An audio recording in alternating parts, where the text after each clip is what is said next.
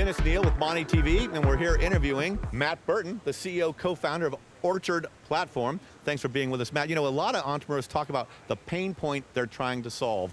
What is the pain point that Orchard Platform is working on? Yeah, so banks just don't lend today, and that's the issue.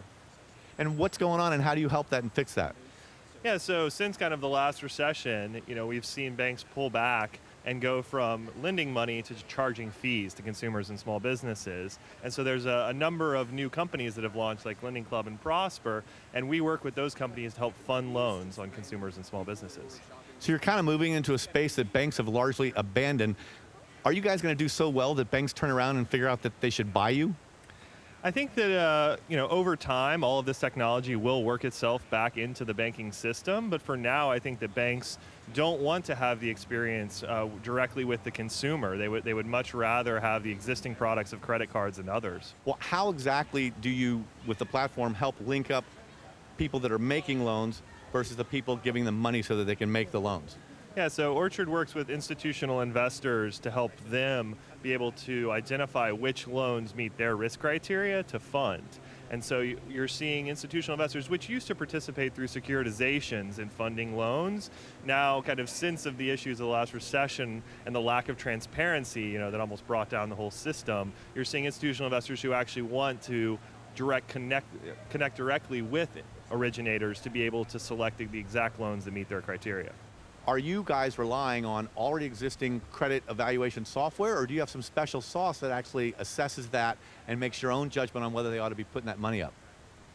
Yeah, so today we work with institutional investors for them to develop their own credit models for assessing risk so that they can, in a very granular way, select the consumers and small businesses that meet their criteria. Will your platform arguably actually help us avoid another major crisis financially? I mean, you talked about the lack of transparency in the loan packages, the securitization. How does the platform address that? Yeah, so I think that one of the biggest strengths of this space is the transparency, and the reason that the last recession was so painful was because the lack of transparency caused huge issues down the road.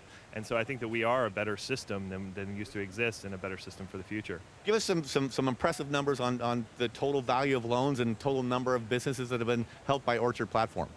Yeah, so if you just want to look at the broader space, last year we had about $14 billion worth of loans in the space, and this year we're looking at probably $30 billion of loans funded within the space. So it's it's growing exponentially. This is going to be a big factor in the future for providing credit. $14 billion of Orchard Platform loans, or 14 in the whole market? 14 in the whole market.